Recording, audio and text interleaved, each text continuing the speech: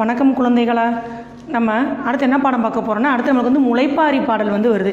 அதை நீங்கள் ஸ்கூலுக்கு வந்தோடனே நம்ம என்ன செய்யலாம், முளைப்பாரியை வச்சு நம்ம என்ன செய்யலாம், நல்லா கும்மி அடித்து நம்ம அதை நம்ம செலிப்ரேட் அந்த பாடத்தை நம்ம நடத்தலாம். இப்போ அதனால் மிஸ் என்ன பாட போகிறேன், அதுக்கு அடுத்த பாடம் போடுறேன். அதோட தலைப்பு என்னது, அந்த பாடத்தோட தலைப்பு பண்படுத்தும் பழமொழிகள். அந்த பாடத்தோட தலைப்பு என்னது, பண்படுத்தும் பழமொழிகள். பண்படுத்தும்னா என்னதுன்னா, நம்மளுடைய மனதை பக்குவப்படுத்தும், சரி, அந்த மனதை ஒருநிலைப்படுத்தும் அப்படின்னு அர்த்தம். பழமொழிகள்னால் தெரியும் உங்களுக்கே, ப்ராவர்ப்னு நம்ம இங்கிலீஷில் சொல்லுவாங்க, பழமையான மொழிகள். நம் முன்னோர்கள் தங்களுடைய அனுபவங்களை சுருங்க சொல்ல நமக்காக எடுத்து சொன்னவை தான் எனது இந்த பழமொழிகள், ப்ராவர்ப்னு சொல்லுவாங்க. பழமொழிகள் நீங்கள் கேள்விப்பட்டிருப்பீங்களா, வீட்டில் நிறைய பேர் பேசுவாங்கள்ல பழமொழிகள்லாம். மின்னுவதெல்லாம் பொண்ணல்ல, செய்வன திருந்த செய், வேறு என்ன சொல்லுவாங்கன்னோ, என்ன சொல்லுவாங்கன்னு உங்களுக்கு, பருவத்தை பயிர் செய், காலம் பொன் போன்றது. இது மாதிரி பழமொழிகள் நீங்கள் வீட்டில் பேரண்ட்ஸ் சொல்லியிருப்பாங்க, இல்லை நீங்கள் எங்கேயாவது கேட்டிருப்பீங்க, ஏதாவது மிஸ் சொல்லி கேட்டிருப்பீங்க. சரி, இதை தான் நம்ம என்ன சொல்கிறோம், பழமொழிகள்னு சொல்கிறோம். நம்ம முன்னோர்கள் அவங்க தங்களுடைய அனுபவத்தை அவங்க சுருங்க சொல்லி கூறிய மொழிகள் தான் என்னது, அந்த முதுமொழிகள், அல்லது இதை என்ன சொல்லலாம், பழமொழிகள்னு சொல்லலாம். பழமொழிகள் இதை பிரித்து பாருங்கள், பழமை ப்ளஸ் மொழிகள், பழமையான சொற்கள். சரியா? ஏன்னா நம்மளுடைய முன்னோர்கள் என்ன சொன்னாலும் அதில் என்ன இருக்கும், கண்டிப்பாக அதில் ஒரு அர்த்தம் இருக்கும். அப்போ அவங்க என்ன சொன்னாலும் அதை என்ன சொல்லியிருப்பாங்க, ஒரு அர்த்தத்தோடு தான் சொல்லியிருப்பாங்க. சரி, இந்த பாடத்தை நம்ம பார்க்க போகிறோம். அமுதவாணனுங்கிற ஒரு சின்ன பையன், உங்களை மாதிரி ஒரு சின்ன பையன், அவன் தாத்தாவோட வாரச்சந்தைக்கு என்ன செய்கிறான், மார்க்கெட்டுக்கு வந்து போகிறான். வாரச்சந்தைன்னா என்ன அர்த்தம்னா, அதாவது வாரத்தில் ஒரு நாள் மட்டும் என்ன செய்வாங்களா, அன்றைக்கி வந்து மார்க்கெட் காய்கறி பழங்கள் எல்லாம் அன்றைக்கி வந்து என்னது விற்பாங்களாம். அப்படிப்பட்ட இடத்துக்கு என்ன செய்கிறான், அமுதவாணன் தன் தாத்தாவோட போய்கிட்டு இருக்கான். அப்போ என்ன செய்கிறான், அவன் போகிற வழியில் வந்து என்னதான், நாய் வந்து குறைச்சிக்கிட்டே இருந்துச்சான், சண்டை போட்டுகிட்டே இருந்துச்சான். நம்ம வீட்டுலாம் பார்க்குறோம்ல, நாய் என்ன செய்யும், சண்டை போடும், இது மாதிரி செய்யும்ல. அதே மாதிரி என்ன செய்கிறான், அவன் போகிற நேரம் என்ன செஞ்சு, நாய் குறைச்சிக்கிட்டே இருந்துச்சு.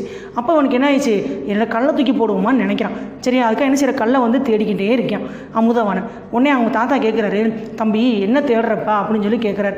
தாத்தா, என்னது, நான் கல்லை தேடுறேன் தாத்தா அப்படின்னோடனே என்ன சொல்கிறான், அந்த பையன் சொல்கிறான், நாயை கண்டா கள்ளக்கானும், கல்லை கண்டா நாயக்கானும் சொல்லுவோம்ல, நாயை கண்டா கள்ளக்கானும்னு சொல்லி ஒரு பழமொழி கேள்விப்பட்டிருப்பீங்களா நீங்கள். அது மாதிரி என்னதான், நான் என்னது, இந்த நாயை விரட்டுறக்கு எனக்கு கல் கிடைக்கலையே தாத்தா அப்படின்னு என்ன செய்கிறான், அந்த பையன் வந்து சொல்கிறான். அப்படி இல்லைப்பா, அந்த பழமொழிக்கோட பொருத்தம், அந்த பொருள் வந்து அது கிடையாது, இது வேறன்னு சொல்லி என்ன செய்கிறார், தாத்தா வந்து சொல்கிறார். அதான் என்ன சொல்கிறாங்கன்னா, என்னது, கல்லை கண்டால் நாயை காணும், நாயை கண்டால் கல்லை காணும். அதான் என்னதுன்னா, கல்லால் நம்ம கோயிலுக்கு நீங்கள் போயிருக்கீங்களா, மாரியம்மன் கோயில் போயிருக்கீங்களா, மாரியம்மன் கோயிலுக்கு எங்கே சாமி இருப்பாங்க, இங்கே உள்ளே போனவுடனே நுழைஞ்சவுடனே இருப்பாங்களே சாமி, அதை சாமி சிலை எதில் செஞ்சுருப்பாங்க, கல்லில் தானே செஞ்சுருப்பாங்க. நீங்கள் கல்லாக பார்த்தீங்கன்னா அது வந்து உங்களுக்கு கல்லாக தெரியும். இதே நீங்கள் மாரியம்மனா அதை பார்த்தீங்கன்னா உங்களுக்கு எப்படி தெரியாது, அம்மனா தெரியும். அப்போ கல்லால் செதுக்கிய சிலை என்னது, கோயிலில் வந்து இருக்குது. அப்போ அந்த கல்லால் பார்த்தால் அந்த சிலையில் என்ன தெரியாது, இறைவன் வந்து தெரிய மாட்டார். அப்போ என்ன சொல்கிறாங்களா, இதே சிலையை நம்ம ஒரு நாயகன்னா என்னது, தெய்வமாக நம்ம பார்த்தோம்னா அதில் உட்பொருள் வந்து கல் வந்து தெரியாது. அதுதான் இந்த பழமொழியோட பொருள். நம்ம என்ன பாயிண்ட் ஆஃப் வியூவில் பார்க்குறோமோ அதுதான். சரியா? சிலையாக பார்த்தா என்னது, மாரியம்மனாக பார்த்தா நீ மாரியம்மன், அதை ஒரு சிலையை நீ கல்லாக பார்த்தேன்னா அது கல். அதான் அந்த பழமொழியினுடைய அர்த்தம். ஆனால் நம்ம இப்போ என்ன மாறிட்டு இருக்கோம், கல்லை என்னது, நாயை விரட்டுறக்கு என்னது, கல்லை நம்ம தேடிட்டு இருக்கோம்னு சொல்லி அந்த பழமொழியோட பொருளை என்ன செஞ்சிட்டோம், நம்ம மாற்றிட்டோம். சரி, அடுத்து இன்னொரு கேட்குறேன், டவுட் வந்துருச்சு அந்த பையனுக்கு. தாத்தா, என் ஃப்ரெண்டு சொன்னால் குறைக்கின்ற நாய் கடிக்காதுன்னு சொன்னான் தாத்தா அப்படின்னு சொல்லி அந்த பையன் வந்து சொல்கிறான். உடனே என்ன உண்மைக்கே அது கடிக்காத தாத்தா அப்படின்னு சொல்லி அந்த பையன் கேட்குறான். உடனே தாத்தா சொல்கிறாரு, எனது குறைக்கின்ற நாய் என்பது தவறுப்பா, இது என்னது, குலைகின்ற நாய், அப்படிதான் என்னது சரியான சொல். நம்ம என்ன செஞ்சிட்டோம், அதை வந்து குறைக்கின்ற நாய் கடிக்காது நம்ம என்ன செஞ்சிட்டோம், மாற்றிட்டோம்னு சொல்லி சொல்கிறார். குலைகின்றனா என்ன அர்த்தம், நம்மோடு பழகிய நாய் என்னது, நம்ம பார்த்து என்ன செய்யுமா, தெரியுமா, வீட்டில் வளர்க்குற பெட் நீங்கள் பார்த்துருப்பீங்களா, நம்மளை பார்த்தோன்னு என்ன செய்யும், வாழாட்டிட்டு என்ன செய்யும், நம்மக்கிட்டே வந்து அப்படி கொஞ்சம் நம்மக்கிட்ட. அப்படிப்பட்ட நாய் என்ன செய்யாது, கடிக்காது. அதைத்தான் நம்ம என்ன செஞ்சிட்டோம், பழமொழியே மாற்றிட்டோம். குறைக்கின்ற நாய் கடிக்காதுன்னு என்ன செஞ்சிட்டோம், அந்த பழமொழியே மாற்றிட்டோம். ஆக்சுவலாக என்னது, குறைக்கின்ற கிடையாது, குலைகின்ற. நம்மோடு அன்போடு பழகிய நாய் நம்மை ஒன்றும் நம்ம கூட என்ன செய்யுமா, விளையாடுவோம். அதைத்தான் நம்ம என்ன செஞ்சிட்டோம், இப்போ வந்து மாற்றிட்டோம். ஒன்று என்ன செய்யறான், மார்க்கெட்டுக்குள்ளே போகிறான். போன ஒன்று என்னது, அங்கெல்லாம் அன்றைக்கி நிறையா சின்ன பிள்ளை வருவாங்க அப்படின்னு சொல்லி என்ன செய்வாங்க, யானையெல்லாம் என்ன செஞ்சுருக்காங்க, பாகன் வந்து கொண்டாந்து நிப்பாட்டியிருக்காரு. எல்லாம் என்ன செய்கிறாங்க, குழந்தைகள் எல்லாம் யானை மேலே ஏறுறாங்க. யானைட்டு என்ன செய்கிறாங்க, யானைக்கு வாழைப்பழம் இது மாதிரி கொடுக்குறாங்க, ஆசீர்வாதம் வாங்குறாங்க. சரியா? உடனே அவனுக்கு இன்னொரு ஞாபகம் வந்துச்சு. தாத்தா, அன்னைக்கு ஒரு நாள் என்னது, அம்மா வந்து அப்பாட்ட சொன்னாங்க, யானைக்கு ஒரு காலம் வந்தால் பூனைக்கு ஒரு காலம் வரும்னு சொன்னாங்க. அதோட பொருள் என்ன தாத்தா அப்படின்னு சொல்லி அந்த பையன் வந்து கேட்குறான். உடனே தாத்தா சொல்கிறாரு, அது யானை கிடையாதுப்பா, அது வந்து என்னது, ஆணை. என்னது, ஆணை, ஆ ப்ளஸ் நெய், அதாவது ஆ ப்ளஸ் நெய், அதாவது என்னது ஆனா என்ன அர்த்தம்? பசு. பசுவோட நெய் தான் என்னது? ஆணை அப்படின்னு சொல்லி சொல்கிறோம். அடுத்து என்னது? பூனை. பூனை எப்படி பிரிக்கணும்? பூ ப்ளஸ் நெய், பூவில் ஊறும் தேன். அப்போ என்னது? நம்ம நம்ம வந்து சின்ன பிள்ளையாக இருக்கும்போது நம்ம அம்மா நம்மளுக்கு என்ன பால் சோத்தோடு என்ன கலந்து கொடுக்குறாங்க? நெய் வந்து கொடுக்குறாங்களா? நெய் எதுலேருந்து கிடைக்கிது? அந்த பசு மாட்டிலேருந்து பால்லேருந்து கிடைக்கிது. சரியா? அப்போ என்னது? பசு நெய்யை வந்து என்னது சின்ன பிள்ளைகளை நம்ம விரும்பி சாப்பிட்றோம். ஆனால் இதே நம்ம வயசான தாத்தா என்ன செய்வாங்க? மருந்தில் என்ன செய்வார்? தேனை கலந்து சாப்பிடுவார். அப்போ இளமையில் பசுவோட நெய்யை விரும்பி சாப்பிட்றோம், முதுமையில் என்ன செய்கிறோம்? அந்த மருந்தில் தேனை கலந்து சாப்பிட்றோம். அதைத்தான் நம்ம என்ன சொல்கிறாங்க? ஆணைக்கு ஒரு காலம் வந்து பூனைக்கு ஒரு காலம் வரும். ஆணை அதை நம்ம எப்படி மாற்றிட்டோம்? யானைன்னு மாற்றிட்டோம். பூ நெய் அதை எப்படி மாற்றிட்டோம்? பூனைன்னு நம்ம மாற்றிட்டோம். பார்த்தீங்களா? அந்த பழமொழியினுடைய பொருளே நம்ம எப்படி மாற்றிட்டோம் பார்த்தீங்களா? ஆனால் இந்த பழமொழியோட அர்த்தம் என்னது? யானைக்குன்னு, ஏன்னா யானை வந்து மிக வலிமை வாய்ந்த விலங்கு. அப்படிப்பட்ட உருவத்தில் பெரிய யானைக்கே ஒரு காலம் வந்தால் என்னதா? பூனை எப்படி இருக்கும்? உருவத்தில் சின்ன பூனை. அப்போ எனக்கு ஒரு காலம் வந்தால் சொல்லுவோம்ல, எனக்கு ஒரு காலம் வராமையா போயிடும் அப்படின்னு நம்ம சொல்லுவோம். பார்த்தீங்களா? அப்படி எடுத்துக்கக்கூடாதுன்னு சொல்கிறாங்க. அந்த பழமொழியோட பொருள் வந்து தவறு.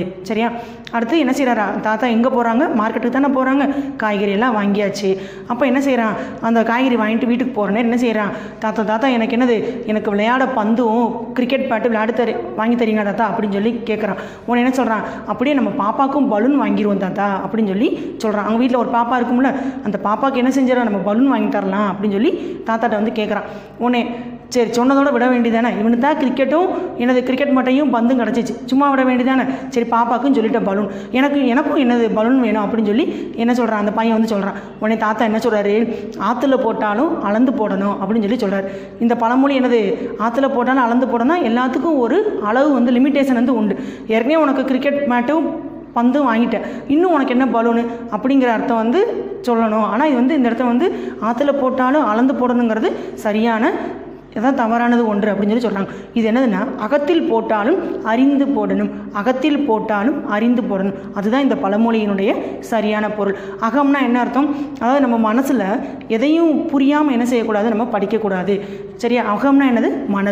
மனதில் என்ன செய்யக்கூடாது? எதையும் புரியாமல் என்ன செய்யக்கூடாது? படிக்கக்கூடாது. அப்போ என்ன செய்யக்கூடாது? எதையும் என்ன படித்தாலும் ஒன்று படித்தாலும் என்ன செய்யணும்? புரிஞ்சு படிக்கணும். புரியலன்னா என்னது? டீச்சர்ஸ்டையோ அம்மா அப்பாட்டோ என்ன செய்யலாம்? கேட்டு படிச்சுக்கணும். அதான் அகத்தில் போட்டாலும் என்னது அளந்து போடணும். என்ன செய்யணும்? என்னது? நம்ம தெளிவாக நினைவில் வந்து வச்சுக்கிடணும். சரியா? புரியாமல் எதையும் மனப்பாடம் செய்யக்கூடாது. அதைத்தான் நம்ம என்ன செஞ்சிட்டோம்? பழமொழியே மாற்றிட்டோம். ஆற்றுல போட்டாலும் அளந்து போடணுங்கிறது என்ன செஞ்சிட்டோம்? மாற்றிட்டோம். அகத்தில் ஆற்றுலன்னு மாறிச்சு. அளந்து போடணும் என்னது? அறிந்து போடணும். நம்ம என்னது? எதையும் மனப்பாடமாக நினைவில் வச்சுக்கிடணும், புரிஞ்சு மனசுக்கு வச்சுக்கணும்னு சொல்லி சொல்கிறார். சரியா? இந்த தான் என்ன செய்கிற அந்த பாடத்தில் வந்து நம்ம பார்க்குறோம். அடுத்த கிளாஸில் என்ன செய்யலாம்? மிஸ் வந்து இந்த பாடத்துக்கு என்ன செய்கிறேன்? வாசிப்பு பயிற்சி கொடுத்துட்றேன். சரியா?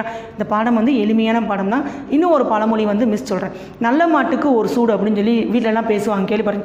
என்னது? ஒரு சொன்னோன்னா என்ன செஞ்சிடும்? கேட்டுறது தான் நல்ல பிள்ளைக்கு அடையாளம் அப்படின்னு சொல்லி சொல்லுவாங்க. வீட்டில் நம்ம பேரண்ட்ஸ் நம்ம பேசுகிறப்ப நீங்கள் கேட்டிருப்பீங்க, இல்லை யாராவது பேசுகிறப்ப நீங்கள் கேட்டிருப்பீங்க. ஆனால் அந்த பழமொழியோட பொருள் என்னது? வேறு. நல்ல மாட்டுக்கு ஒரு சுவடுனா என்னதான்? அதான் அந்த காலத்தில் எப்படி மாடு வாங்குவாங்கன்னா, மாடு வந்து நடக்கும் போது அதனுடைய கால் தடம் இருக்குது பார்த்தீங்களா? அந்த கால் தடம் நல்லா அழுத்தி இருந்துச்சுன்னா அந்த மாடு வந்து நல்லா வலிமையான மாடு, நல்லா ஸ்ட்ரென்த்தான மாடு அப்படின்னு சொல்லி என்ன செய்வாங்களாம்? விலைக்கு வாங்குவாங்க. அதைத்தான் சுவடு தான் நம்ம எப்படி மாற்றிட்டோம்? சூடுன்னு என்ன செஞ்சிட்டோம்? அப்படியே மாற்றிட்டோம். அந்த பழமொழியினுடைய பொருள் என்ன செஞ்சிட்டோம்? மாற்றிட்டோம். அப்போ நல்ல மாட்டுக்கு ஒரு சுவடு தான் என்னது? சரியான பொருள். ஆனால் என்ன செஞ்சிட்டோம்? இப்போ நம்ம அந்த பழமொழியுடைய பொருள் என்ன செஞ்சிட்டோம்? மாற்றிட்டோம். இதே மாதிரி தான் என்ன செஞ்சிட்டோம்? நம்ம பழமொழி முந்தைய காலத்தில் முன்னோர்கள் சொன்ன பழமொழியினுடைய பொருளை இப்போ என்ன செஞ்சிட்டோம்? நம்ம ட்ரெடிஷ்னல், நம்ம நாகரிகத்துக்கு ஏற்ற மாதிரி ட்ரெடிஷ்னலுக்கு ஏற்ற மாதிரி என்ன செஞ்சிட்டோம்? நம்ம மாற்றி பொருள் கொண்டு விட்டோம். சரியா மாணவர்களே? நன்றி, வணக்கம்.